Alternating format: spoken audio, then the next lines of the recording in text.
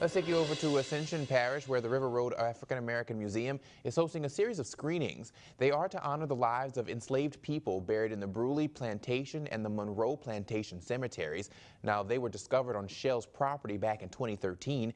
Several studies found that as many as 1,000 slaves were buried in unmarked graves. Descendants, museum members, and Shell formed a partnership to help preserve, protect, and acknowledge the cemeteries.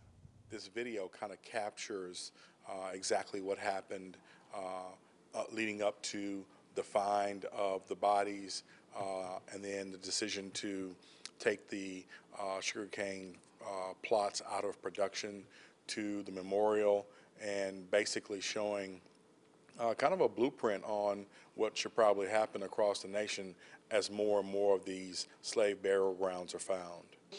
For a full list of locations and times to see the video, you can head on over to our website, brproud.com.